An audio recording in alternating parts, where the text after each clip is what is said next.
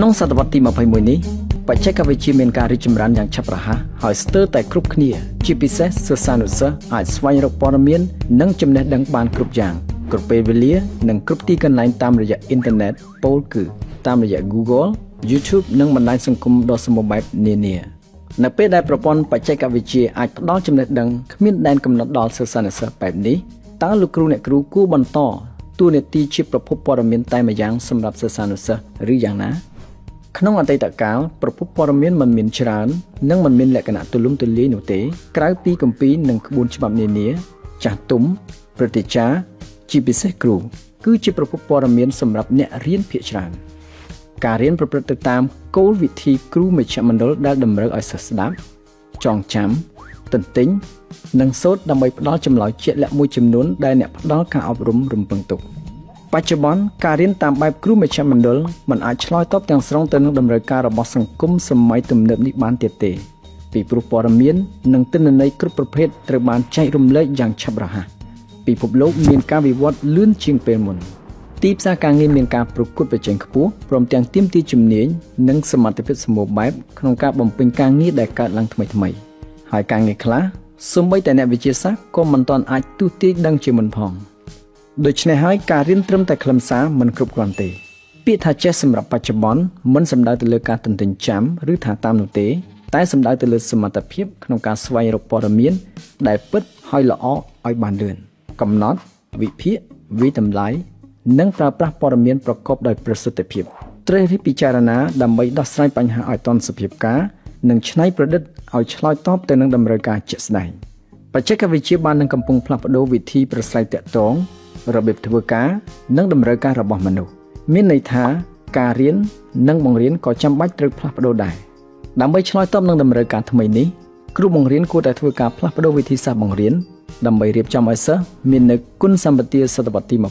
21ពោលគឺអប់រំសិស្សឲ្យមានវិជ្ជាសម្បទាបំណិនសម្បទា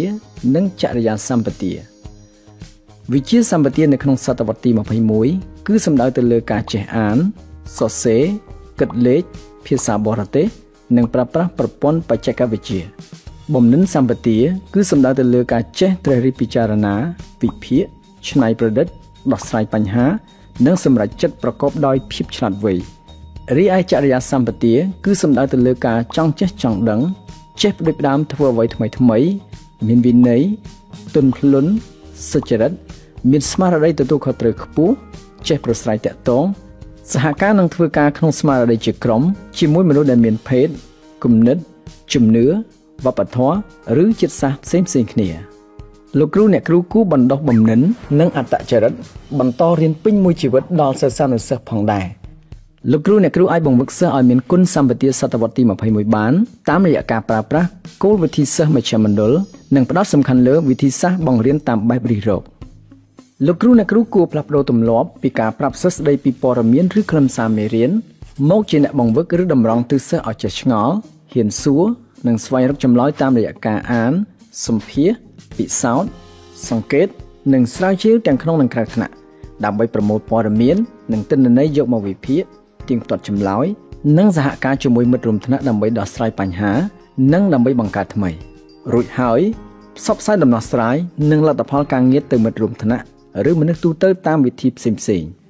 តែសូមកុំភ្លេចថាការរៀនបែបនេះត្រូវការជួយជំរុញផងដែរពីសង្គមគ្រួសាររបស់សិស្សក្នុងការអនុញ្ញាតឲ្យសិស្សចេះឆ្ងល់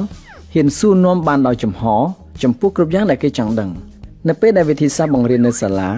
ស្របគ្នាជាមួយនឹងវិធីសាស្ត្រដែលសិស្សានុសិស្សរៀនពីសង្គមគ្រួសារនិងសង្គមជាតិការរៀននិងបង្រៀនសម្រាប់សតវត្សទី21នឹងមានប្រសិទ្ធភាពទ្វេដងតាមរយៈការរៀននិងបង្រៀនតាមបែបរិះរកសិស្សនឹងមានវិជ្ជាសម្បទាបំណិនសម្បទាចរិយាសម្បទាដើម្បីក្លាយទៅជាមនុស្សជោគជ័យក្នុងថ្ងៃអនាគតនិងជាពលរដ្ឋសកលប្រកបដោយគុណភាព